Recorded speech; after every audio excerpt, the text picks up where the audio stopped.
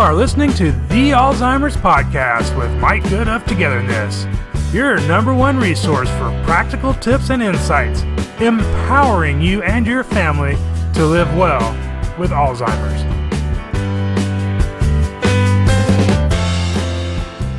Hello and welcome to episode 6 of the Alzheimer's Podcast. I'm Mike Good of Togetherness. Thank you for setting aside your valuable time to join me today, where my goal is always to empower you to maintain a positive experience, reduce and eliminate the need for medications, and make your time together with those you care for the best it can be. In the last couple of episodes, I've mentioned that in order to live well with Alzheimer's in your life and to maximize the positive times with your loved one, you must do some planning. Most people don't like formal planning, however, but flying by the seat of your britches is just going to perpetuate chaos, resulting in a negative experience for everyone involved. In this episode, I'm going to share some strategies and tools that I've created to help you go from being reactive to being proactive. I'll be sharing a lot of information today, and I'll be referencing several tools to help you put a plan of care into place. Now, to get the most out of this episode, you must use this episode in conjunction with the series of articles and the associated tools that I've created to help you be successful. Think of it as a working session. As you listen, don't worry about taking notes because you can reference the articles, and those articles will walk you step by step through the process. So I highly recommend after you listen to this podcast, you visit the show notes and begin implementing the strategies I will be discussing today. And although it will take a lot of commitment and a lot of work, by doing so, you will greatly reduce the emotional, physical, and financial strain you and your loved one feel each day. Whether your loved one is rehabilitating, has an age-related disease, or a progressive illness such as Alzheimer's, without a plan of care in place, their quality of life will suffer at some point. And considering the complexities of providing in-home care for a person with dementia, this could be an everyday problem. A care plan helps to ensure that the mental and physical well-being of your loved one is maximized at all times by combining their goals with yours, your family's, and those of other care partners. A care plan also reduces caregiver stress by providing direction as well as a means of communication. No matter what journey you are on, if you don't plan ahead, you will likely find yourself going in circles as you try to find your way. These inefficiencies will result in lost time and money, as well as draining you emotionally. A plan is not so much about staying on track, but more about helping you get back on track when you get diverted. When we don't have a roadmap to guide us, we have to use our judgment, and oftentimes we're left guessing. These decisions may have negative consequences for you and your loved one. The best way to overcome this is by self-educating and putting together a plan that will guide you on this journey. While this plan will not be perfect, it will at least point you in the right direction and help you avoid many of the potholes that lie ahead. As the primary caregiver, you have the role of project manager for development and execution of the plan. To be successful, you must bring all the stakeholders together and incorporate their skills, goals, and responsibilities into the plan. It is also your responsibility to keep the care recipient involved in the process while they still can. It can and probably will be a lot of work, but the payoff will be huge. In this episode, I'll be discussing 3 components of the patient care plan. This includes a medical summary report, a medical action plan, and a daily care plan. Each component is developed individually and comes together into one document. In order to stay relevant, these components must be reviewed and updated periodically.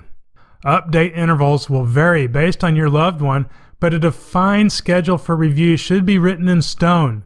For example, once per month or once every other month. If possible, assign someone other than yourself with the responsibility of ensuring completion of this review cycle. After all, you need nudges too, especially if you're dealing with a progressive illness such as Alzheimer's disease or another form of dementia. By the way, this is a great task for that remote relative who wants to help and be part of the circle of care. As a caregiver, you will be able to handle most things without much help in the beginning. But as the disease progresses, it will become unhealthy for both you and your loved one if you don't create a circle of care around them. Or think of it as simply a support team. This care circle or team includes both paid and unpaid care providers such as family, doctors, even the pharmacist, anyone who helps. In order for each member of the circle to provide proper medical attention, they must be up to date on your loved one's medical situation. And that's where the medical summary report comes into play. This report is a collection of patient information which enables care providers, including doctors, family, friends, neighbors, anyone, to make medical decisions on a daily basis or in the event of an emergency. Medications, health issues, prior medical history, and contact information is just some of the information included. Often, such as with Alzheimer's disease, the individual is unable to accurately communicate their past and present medical situation, so it's essential to have this mechanism in place to do this for them when you're not around. A medical summary provides this communication in a format that everyone can understand. A good medical summary will include the following information: contact information for everyone, including doctors, pharmacy, therapists, dentists, anyone involved in their medical care, their current diagnosis, medications and dosages, including prescribed, over-the-counter, herbal, anything that they're taking, allergies to medications, food, environment, all health issues and treatment plans, latest test results such as blood pressure or cholesterol, past medical issues, major surgeries with dates, family medical history, Medicare, Medicaid, or any other insurance policies they may have, any medical devices they use, their health care directive or living will, their medical power of attorney. Now, I realize I'm covering a boatload of information, but don't worry. As I mentioned, I will provide a link to the series of articles this podcast was derived from in the show notes at togetherinthis.com/episode 6.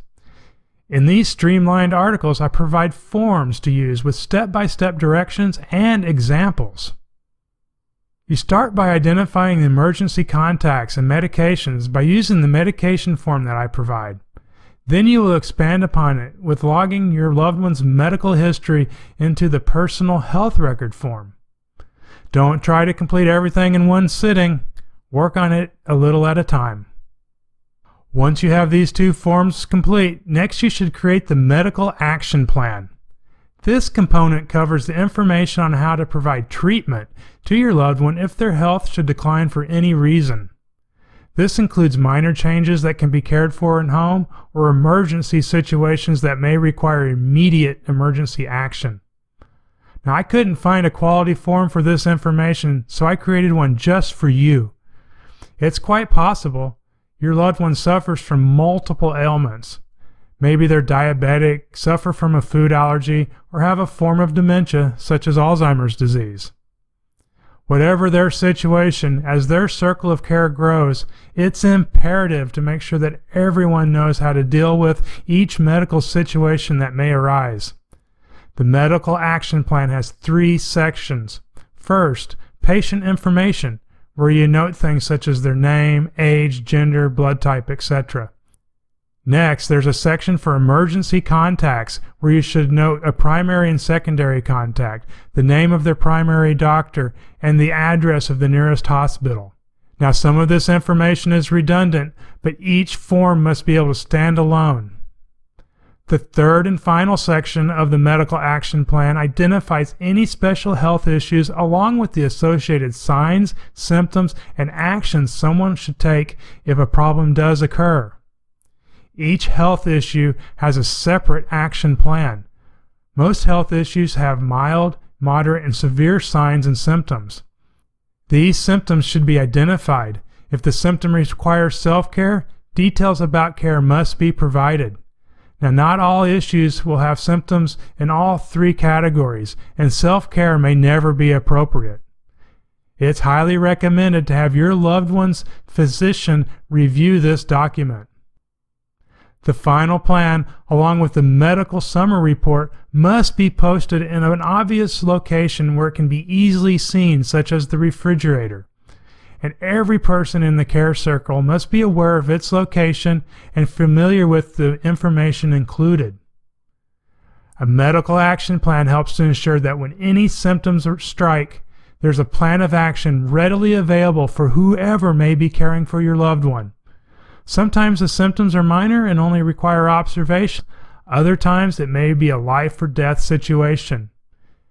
Again, regularly reviewing and updating this document will ensure that whatever the situation, there's a plan of action in place that anyone can follow.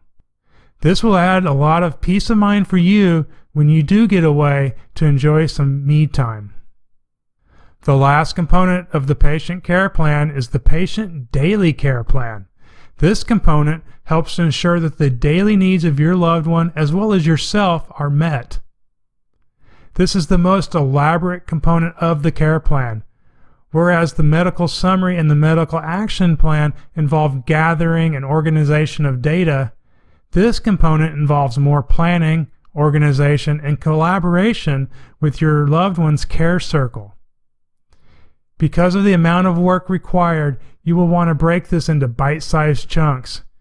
Take it one step at a time by working on it a little each day or week. Don't wait any longer, though. Get started now. The patient daily care plan has three components. First, performing a caregiver self-evaluation. Second, performing an evaluation of the care recipient. And third, identifying and filling gaps in the daily care plan. Performing a self-evaluation is critical because assessing your abilities and limitations will highlight where you need to supplement your support with resources such as family, friends, or paid services. Of course, most of this is in your head, but putting it on paper will help you see things more clearly. Start by evaluating your schedule. Lay out your weekly, monthly, and annual schedule. You're not going to think of everything in one sitting, so consider grabbing one of those extra wall calendars you received this year and sitting it by your lazy boy. Fill it in a little each night. Be sure to include personal time for yourself. As I talked about in episodes 4 and 5, if you don't allocate me time, you will eventually become overwhelmed and you may even start to resent your loved one.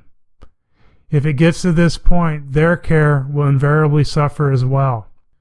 If you take a vacation each year, include it. If you go to church, volunteer, or spend time with friends, include it. And be sure to capture any time you spend caring for others, such as children and/or a spouse. Next, evaluate your abilities. Your plan needs to accurately reflect your abilities both physically and emotionally as a caregiver. List any physical limitations you may have. For instance, if you suffer from lower back pain, you shouldn't be lifting heavy objects such as a fallen loved one. Or maybe you don't drive. List anything that may prohibit you from being able to care for your loved one, especially in an emergency situation. Next, look at your emotional abilities. Remember that caring for a person with Alzheimer's will push your emotions to extremes that you have likely never experienced. Be honest with yourself. Are you a very patient person, or are you easily agitated? Maybe you struggle with depression, or maybe you're always happy. Although this area of self-evaluation is sensitive, have someone close to you review your self-assessment. Putting too much responsibility on yourself will cause the plan to break down. The last part of the self-evaluation is to evaluate your financial and legal situation. Caring for a person with Alzheimer's or another form of dementia will likely have both financial and legal implications for you. In order to minimize the negative implications, you must fully understand your own state of affairs. This will help you make informed decisions throughout the caregiving experience. As the primary caregiver, it's your responsibility to provide the best care possible for your loved one. And your self-evaluation will help you identify where additional resources are needed, thereby protecting your health and livelihood while providing optimum care for your loved one. Next, you want to evaluate your loved one's situation. During the process, be sure to discuss their personal goals and wishes with them if they still can. Assessing your loved one's care needs, state of affairs, and available resources is essential to putting together a good care plan. Start by evaluating their care needs. Care needs include both medical and personal requirements to ensure their health, safety, and well-being. If you haven't already, you should get access to their medical records by contacting their doctor and explaining that you're their primary caregiver. You may need to submit a HIPAA waiver that the doctor's office should be able to provide. As you carry out their evaluation, be sure to identify any issues of which you may be aware. Discuss their capabilities and limitations with anyone that is around them. For instance, do they have a hearing aid or use a walker to get around? Or do they need help with activities of daily living? If your loved one's health is in an advanced state of decline, it may be best to get a comprehensive geriatric assessment by a healthcare professional.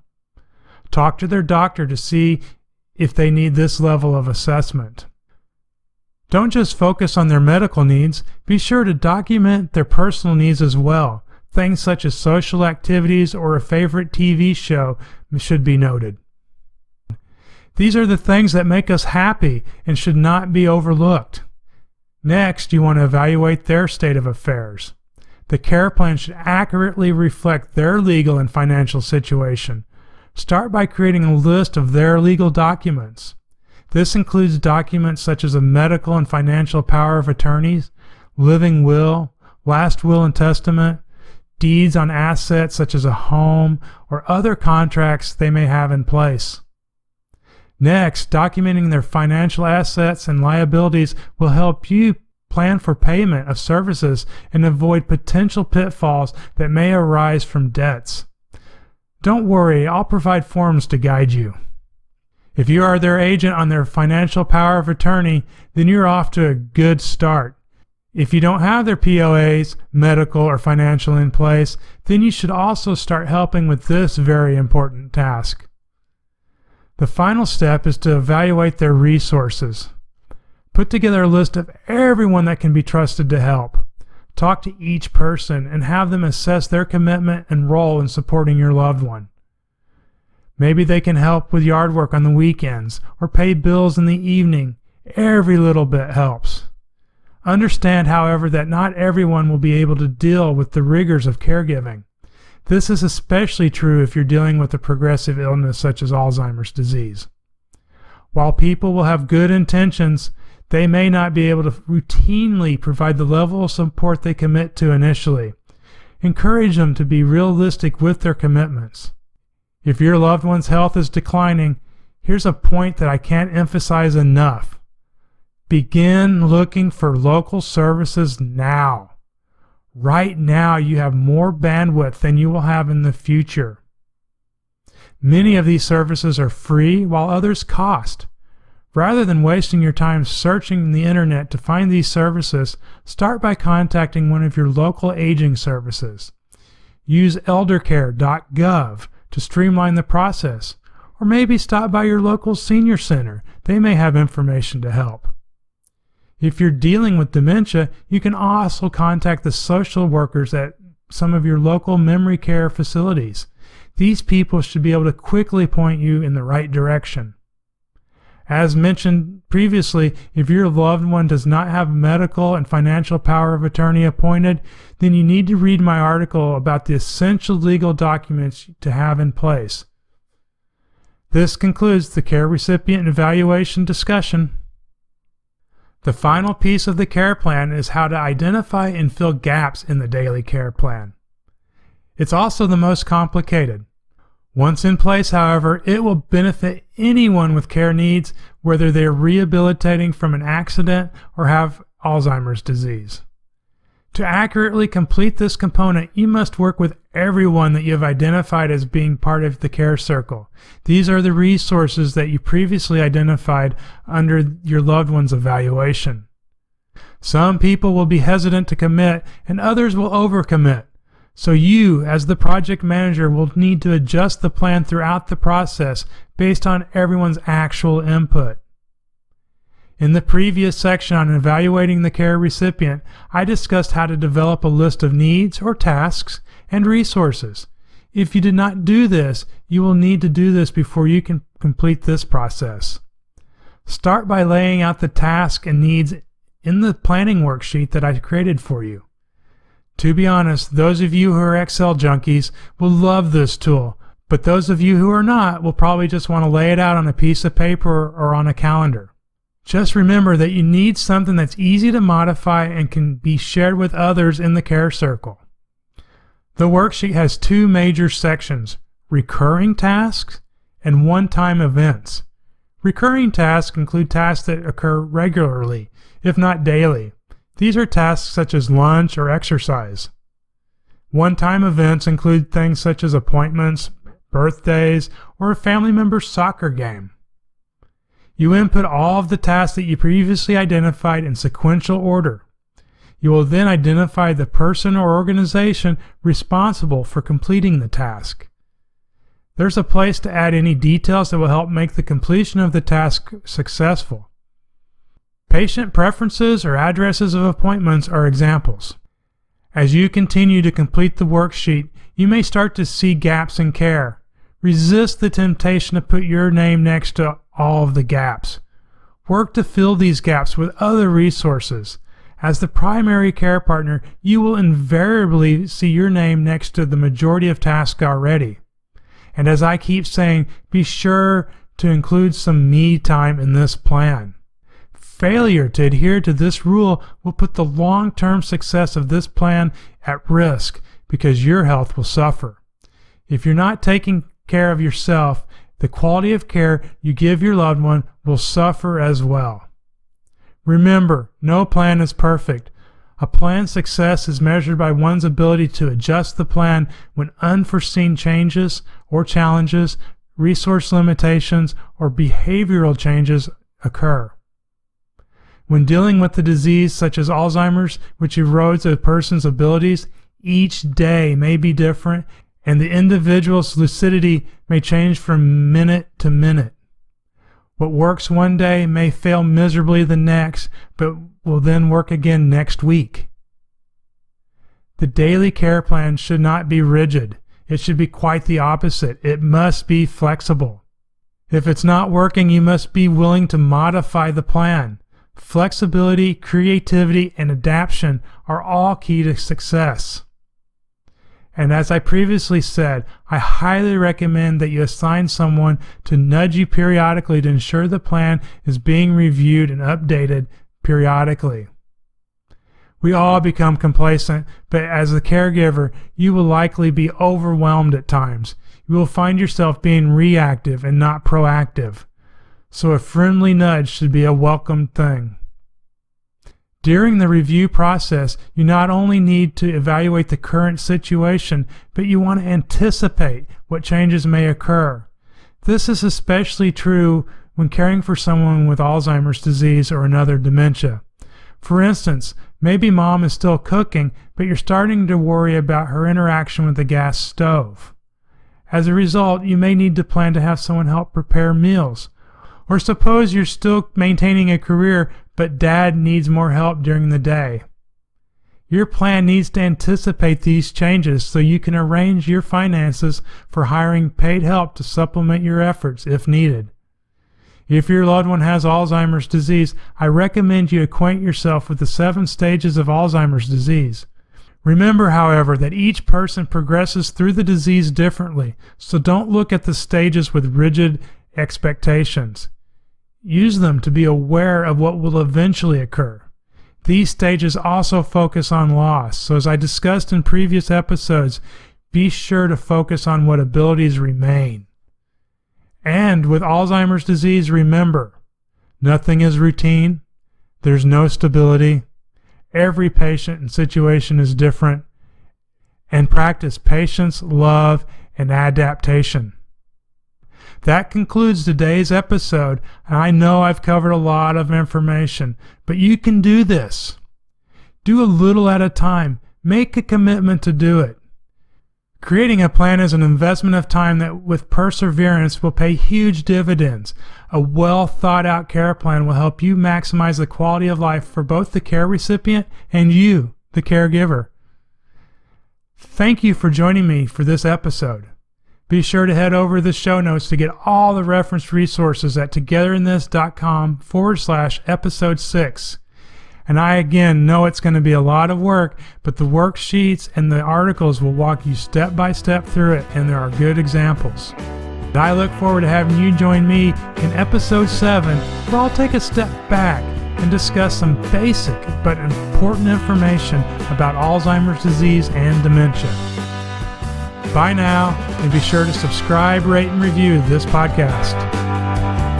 You've been listening to the Alzheimer's Podcast with Mike Good of Togetherness. For more information and to get the resources mentioned in this episode, visit togetherinthis.com/podcast.